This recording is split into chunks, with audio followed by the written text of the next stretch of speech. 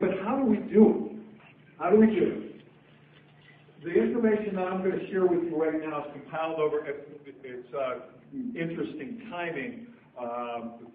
If everything goes right, and God willing, tomorrow will be the 16th year that AutoMax recruiting and training has been in business. We have this 16-year anniversary tomorrow, which is kind of cool. So we might make it.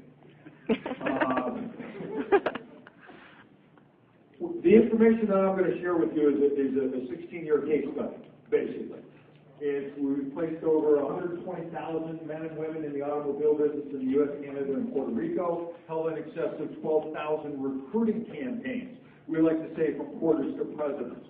We'll kind of condense a lot of it today to give you that information.